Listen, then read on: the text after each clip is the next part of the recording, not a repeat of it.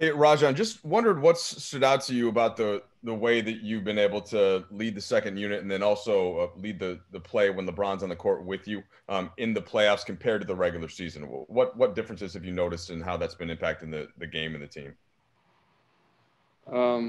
Me personally, I was trying to take care of the ball as a second unit leader on the floor, extension of coach out there, and get my guys shots where they need the ball and being efficient, on both ends of the floor. Hey, Rajon, it's Bill Oram. It's been a decade for you since you've been in the finals, and I'm wondering what you maybe appreciate about reaching this level with your team that maybe you didn't when you were a younger guy. Well, when I was a lot younger, I had a lot of success. I won at 21 years old, and now being 34, it's a completely different experience and understanding that this doesn't come often or annually. So for me to be back here, over a decade later, it's very humbling experience, and I'm letting my young guys know from all the rookies to the second, third year players at Cools that this opportunity doesn't come often.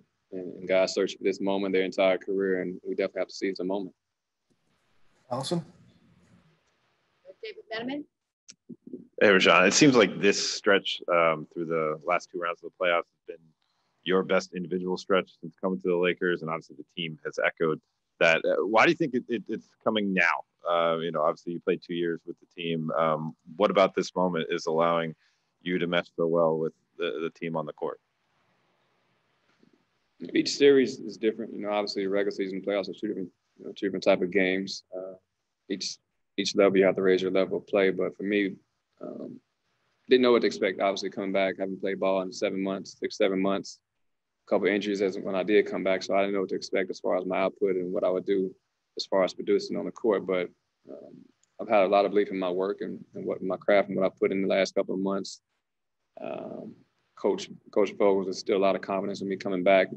Obviously saying that I played a very important role in this team, along with Rob Pelinka as well. So those guys from up top believing in him from day one, and just not want to let my teammates down. I want to let myself down. I'm a very competitive person, and feeling that I do have an impact on this team, helping this team win. How good?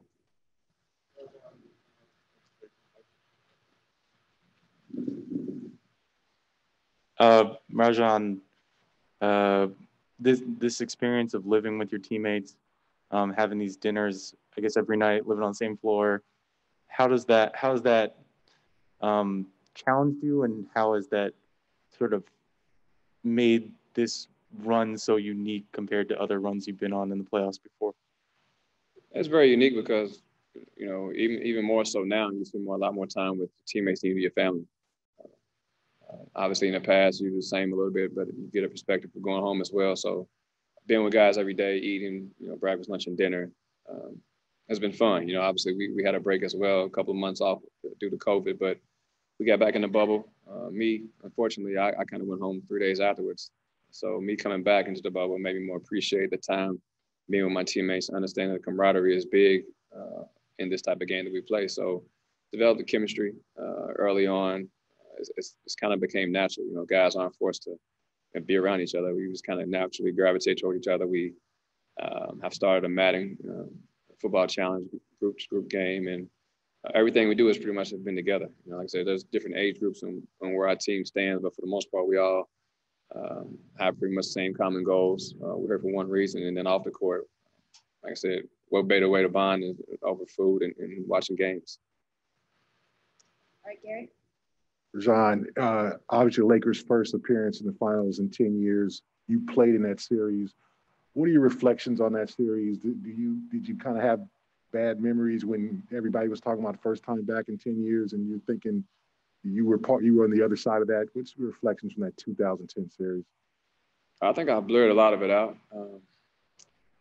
It was ugly when we were up 3-2, and obviously we didn't get the job done. We were up in the fourth quarter. That stands out to me as well. But Kobe played well.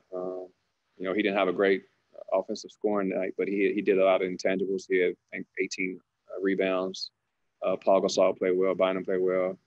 Key role players hit big shots. Fisher, Ron Artest. So it was a collective team effort. But that's a long, long time ago, and I just look forward to obviously changing the chapter, and we'll continue to go past this different chapter in my life and write a better story in it. All right, Will, I think you have a couple more on your end. Yes, I do have a couple more. Let's go with Tanya Ganguly. Hey, Rajon. I was wondering what the challenge has been like over the last few months for you in keeping in touch with people back in Louisville, and kind of staying connected with everything that's been going on with the Breonna Taylor case. Well, I don't want to say too much earlier. So many different speculations were coming out on different stories of what had happened. I speak closely every day. The lady used to run a foundation, Yvette Gentry. She's now the police chief. You know, we talk, like I said, about life in general, you know, how the climate is in Louisville, not necessarily about her job and her role. It's just, you know, the young men in our community. We've tried to do that the last 4 or 5 years through my foundation. It's giving back to the youth, giving them someone to hold them accountable, someone that shows them that they care, and just making a change with our youth. Obviously, we know how important it is this year as far as voting and getting the message out there to the people in my community that their vote does matter, and that how we can make a difference and make a change in my city. So, you know, for me, it was tough to actually come to the bubble, knowing so much is going on where I'm from, and me feeling like I have one of the biggest impacts on my city. I take a lot of pride in trying to figure out how we can make change, or how I can make change, and understanding what I have to do as far as, you know, you go from protesting, but after protesting, you have to get to the board. You got to get to the boardrooms and make change, and understanding who we need to vote for and who we can support as a community. All right, we're going to take one more. Alan Sliwa.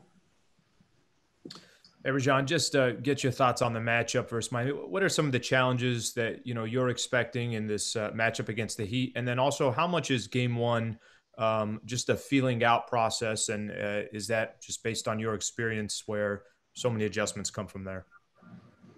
Well, adjustments are made right now. You know, obviously, going from a Denver Nuggets team who plays a little bit different than Miami, obviously. But I think each team that we played in this playoffs has prepared us to this point. And the Heat definitely compose a great challenge. The world coach played one of my favorite teammates, Jimmy Butler. Going against him will be fun. And a lot of respect for all those other guys. You know, Bam, Hero, Dragic is playing at a high level, all-star level guard. So, you know, it's going to be a great matchup. I'm looking forward to the changes and adjustments we need to make throughout each game, and going head-to-head with these guys for one